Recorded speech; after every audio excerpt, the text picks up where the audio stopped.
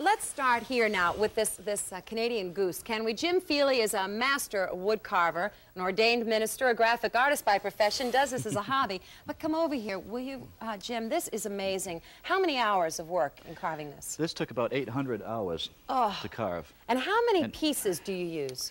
Well, several pieces. Like the neck, for example, is two pieces of 2x4 clamped together and then glued and then carved afterwards, which is inserted into 4 pieces of wood for the body. The body is hollow, and then the wings are sectioned off into 3 sections of flat pieces of 1x12, and then the feathers are drawn on it and then carefully carved off. There are over 800 feathers on both wings, tops and bottom. It is such a piece of art. What would this sell for? This will go between $950 to $1,000. And well worth it. All right, we showed you earlier this eagle. I mean, just once again, look at the intricacy here. How many pieces of wood for this? The base naturally is 1 piece. Right. The legs are 2 pieces separately. The body itself is 1 huge piece of cedar, and the wings, 2 wings are 1 piece. Now the head, as in my other carvings, whenever you're coming to a delicate piece like the tongue or beak, because the grain is running in that direction, has to be put on separately. So the head itself has to be put on separately in order that the grain would follow the lines of the beak and then mount it onto the body afterwards. Well, we're about to show you how Jim began, but we wanted to, let's refresh your memory. We started this show showing you that Jim took an ordinary piece of, what kind of wood is this? This is basswood, one of the softest woods. Basswood. He drew his sketch for his bird. He then cut it. Here we go. And he's worked all through the show on this. And it's not quite finished, but for mounting purposes to show us, showing us now how it would look, right? That's it. This wing is finished. That wing is finished. You can see this whole bird is done with nothing but gouges. All you see is a shape of a seagull and a form. There are no details such as the eye or the feathers or anything like that carved. That is another type of carving altogether. This is just basically to show the form. And we didn't show you how the head is made. Now, let me hold this up. This is a piece, you would cut this out now, right? That is a piece of block wood, and then you would draw the top view of the bird's head, and then you would draw the side view like that. And then with a bandsaw or something, you would cut that shape out. Now, if we go to the bird's head here, I'll just unscrew the head. You can see that this is what is done from that block of wood. And a hole is drilled on both sides of this and the bird's body.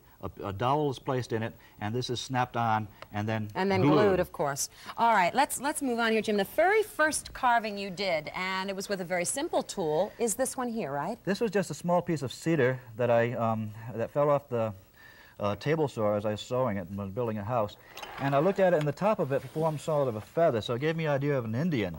I saw an Indian in a book that I liked, and I literally traced. You do not have to be an artist to be a wood carver. You can trace. You can trace. And with a piece of carbon paper or anything like that, on the flat piece of surface, you can trace your image. And then with an X-Acto blade, and that's all I carved this with, just cut directly into the lines following it. We just lost a light. That's what that was, but everybody's all right. Okay. And because I talk so high. All right, let's now, this is the finished product. That's the finished product. Now, that is done from just a regular board like this here, that you can find in your garage or in your basement. And then you trace the image on here, right. and then finally... Look at this. Now, this is not yet finished, right? Is it? That's finished for demonstration. For demonstration purposes, all right. But now look at this other owl here. Can I hold that up right in front of this? Go right ahead. Okay. Now, that owl is basically the same with the wood in the background taken off. The back is flat so it can go up against the wall. This is a bas-relief carving and a piece of wood put in the background, and this is burned, so it's unlike being painted. You know, I've loved needlepoint and other crafts, but I also know that from trying this, that there's some strength involved in digging this out. Can someone who isn't as strong as you get involved in this? One of the rules is that you have a very, very sharp tool. Let's hold all 3 of these up. Okay. Are these the three basic tools? Is a regular wood chisel, a skewer, and a gouge.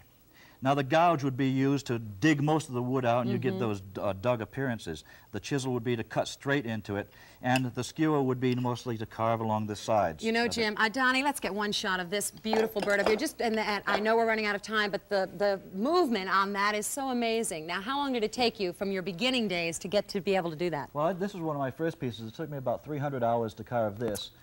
This was 1 piece. This wing is 1 piece of wood, 2x6. This piece is, as it curves out like this, naturally has to be wedged together. So this is about 7 pieces of wood. The body is a 2x4, and this is a 2x4. Unbelievable work. And Jim says that there are lots of books on the market, but that this one is an example how to carve wood. If you are a beginner and you want to know all the things that Jim has talked about, then perhaps you should go out and get one of these books. But Jim Feely, keep up the good work. What an art form. Nice to know you. Thank you so much. Ordained minister, does so many things. Beautiful work.